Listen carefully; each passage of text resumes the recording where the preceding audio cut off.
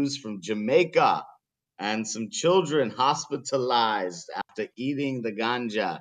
And Man.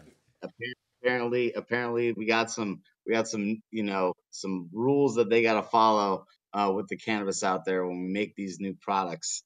So this one's coming from BBC News. More than 60 children have been taken to the hospital in Jamaica after eating sweets containing cannabis, the country's first education minister said.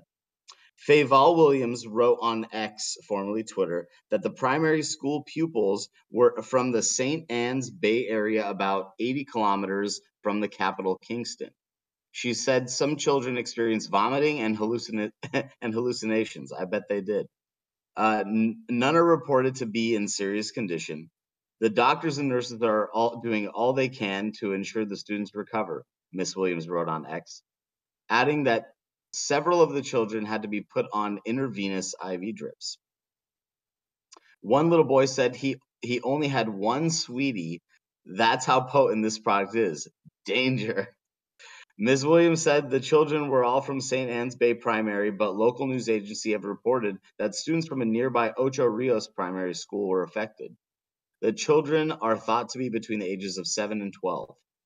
The principal of the latter school told the Jamaica Observer that a lone vendor had some sweets sold some sweets to his students.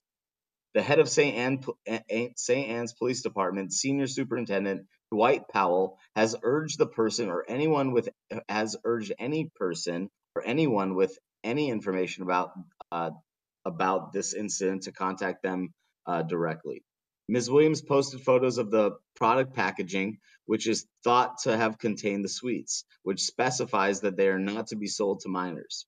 Each is said to contain 100 milligrams of psychoactive substance delta-8 tetrahydrocannabinol, which is generally considered to be a high dose for an adult. According to the U.S. Food and Drug Administration, delta-8 has intoxicating effects. The sweets, which were not FDA approved, were produced by a company based in the U.S. state of California, where cannabis is legal. Jamaica decriminalized the possession of small amounts of cannabis, also known as marijuana, for personal use in 2015.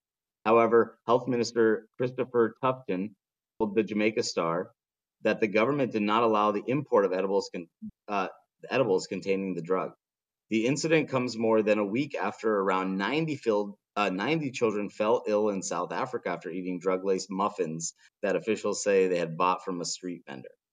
And that's the story. That's Simon Arzani reporting for High 9 News. What do you think about Delta-8 on the islands, man? Yo, did it say that? I have so much. Did I hear you wrong when it said that the teacher sold these to the kids? No. That you heard me wrong. I'm high.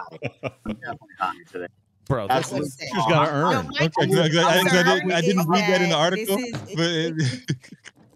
This is insane. No, there was a vendor. But I did hear you say that. There was a lone vendor. There was a lone vendor. No. The vendor outside of the school, though. But my concern is that these labels, these packaging can come from anywhere. You can buy the packaging on Amazon. You can buy it from anybody and actually put whatever you want, whatever edible or whatever flower you want inside of a package that has California printed on it, or runts or cookies or whatever.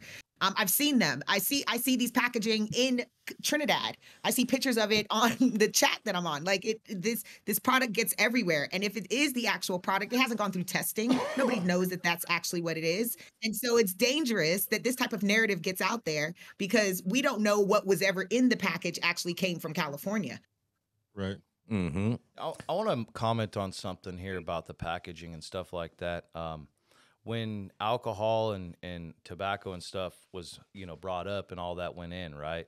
You're talking like they had to enact things to make sure people wouldn't, take it out the back. And then they put hefty like times on it. So people had,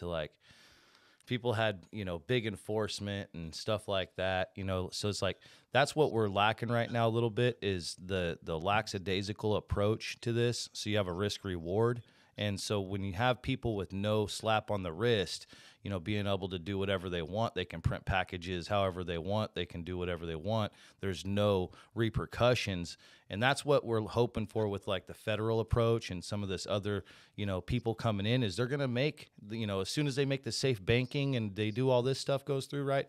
The next things are going to be like, hey, man, no more bogus packaging. Hey, and if we catch you out the back, then, you know, that's like the RICO thing or something, you know. They'll be doing something, but I'll tell you what. That's the package. For all the production that's going on, there's no way that it's sustainable with as many retails that are currently open as of today. That's just not. Well, we have a New York situation basically going on out here. I don't even think the packaging is the real issue. The real issue is that like there's all these hoops to jump through if you're a legal cannabis business, and for anybody that's a hemp business or whatever, they can convert CBD to Delta 8 and to Delta 9 and sell it in whatever state or whatever country and get it through customs because it's not THC from cannabis. That's a joke, right? Isn't that a joke? It's a joke.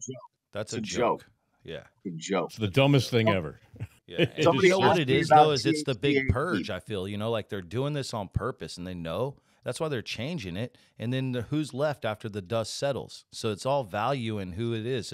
It's like this big corporate consolidation, and they did it with the fishing industry on the East Coast, where that one guy went and bought up all the rights for the fishing and the boating. And then you look at the harbor, and the guy owns all the boats, all the little fishing tickets, so he gets to catch all the fish. And then you have a monopoly, and then you drive the price back up. This is a play. Like, this is what's funny is we knew this was going to happen when in 2017 we were like, oh, we got to last 5 years. They're going to drive it through the floor and then swoop it all up, and people are going to either age out, get bought out, sell out, whatever, and then we're going to drive it right back up. And that's where we're at right now. You know, there's no it's so this year, and I'm going to kind of off subject right now. I'm sorry, but this year is underproduced. You know, we're in drought-ageddon. And there's nowhere in sight it's going to go through 2024. So it's just a weird time, you know, and nobody's talking about this. But, yeah, all of the consolidation of the licenses go to, like, old white people, you know. Like, this is just old white people that own these companies. It's old money. You're not seeing family farms no more. You're not seeing the small guy. And it's hard for the small guy to expel that to the people and say, hey, this is who I am. I'm the small guy. You want to support me, you know, because the corporate has blurred themselves with craft. And now we have corporate craft, and they have this fake wood grain that's hard for people to decipher between who to support and not, you know.